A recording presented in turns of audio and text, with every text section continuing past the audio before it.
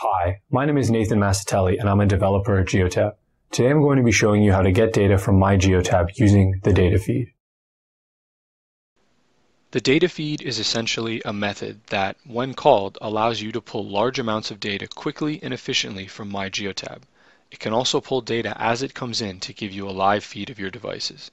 Not everything can be accessed with the data feed. Currently, only log records, status data, fault data, trips, and exception events can be retrieved with a feed.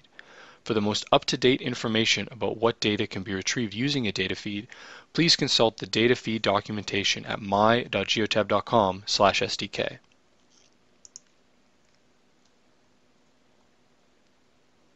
To show you how to use the feed, I'm going to build a C# console app that gets GPS data in real time and outputs the coordinates to the console. To start, I have created a default console app using Visual Studio. In order to use the MyGeotab SDK, I have to get the required DLL, which can be found, again, at my.geotab.com/SDK.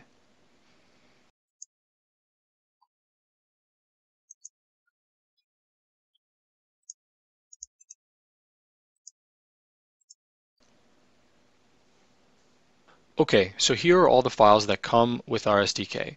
There are a number of good examples which I encourage you to look at, but for now all we need is the object model DLL. I'll import that into our project so we can use the MyGeotab objects.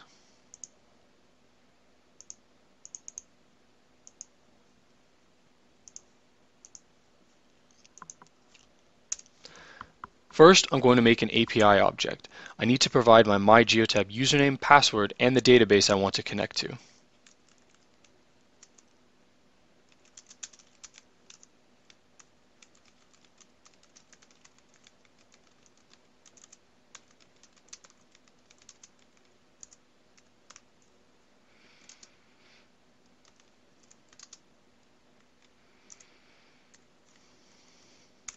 Now that we have that, I'm going to create a simple while loop and call getFeed using the API object.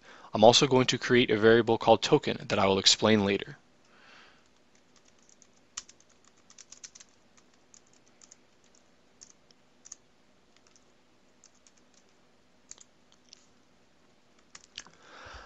In order to use the API object, you need to call the call method. It has several parameters. The first is the name of the method you want to call, in this case, getFeed. Now, getFeed is a generic method, so the next parameter will be the type parameter, in this case, log record.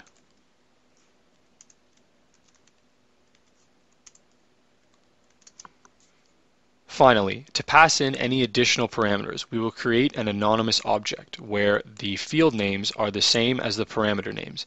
GetFeed has an additional parameter called FromVersion. We will pass the local variable token to the method as that parameter.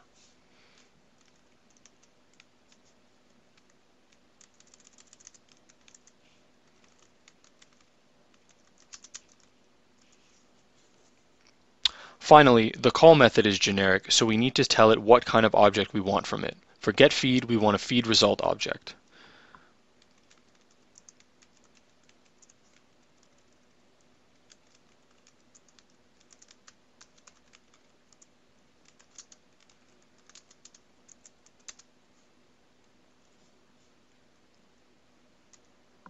You might be wondering what the FromVersion parameter is. FromVersion is basically a token telling the server what data you have already received and indicating what data you should get next. If you think of all your data as being ordered sequentially, FromVersion indicates a point on your data's timeline. When we first call getFeed, our token is null. Because of this, the first call to getFeed does not return any data. I'll show you that now.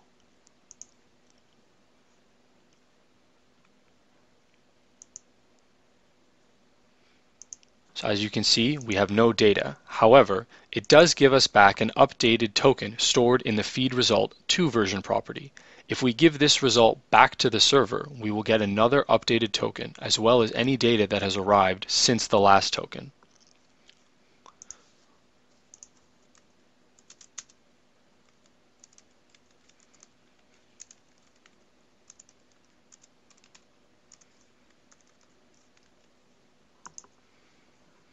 So first time we run the feed,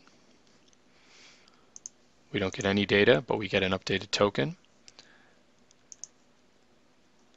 and then the next time we pull for data, you can see that we got some data, and again, the token was updated. In this way, we can pull for new data.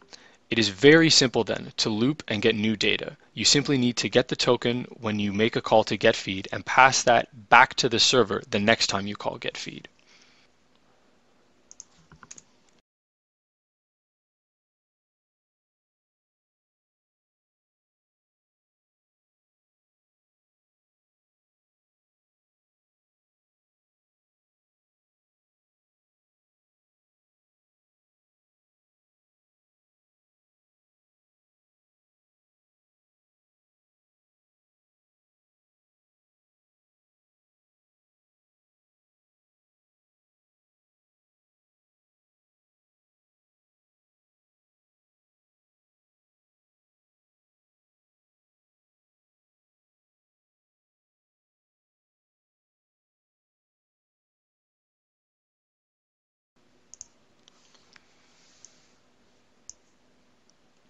This allows you to continue to have a live stream of events even if your application shuts down. Simply just store your token value and you can pick up right where you left off. So as you can see, we have live data coming in.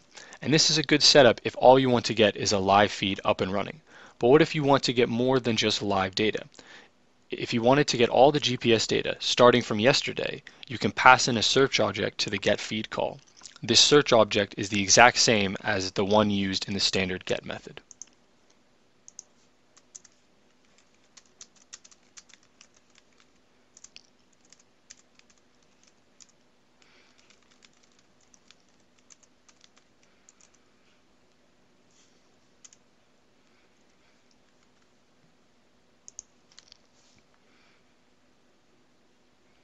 So as you can see, the data starts from yesterday. The data will be given to you in chunks, and your token needs to be updated the same as before.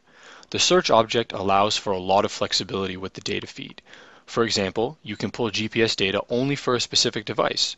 You could also get only specific status data, for example, fuel level, in order to know which of your vehicles are low on gas in real time. You can pull only live data, or you can pull all the data Geotab has ever received from your vehicles. The data feed allows you to leverage the Geotab platform and its data in any way you see fit. Hopefully you now see the power and flexibility of the data feed. If you would like to know more, I encourage you to go look at Geotab's SDK documentation at my.geotab.com/SDK. Thanks for watching.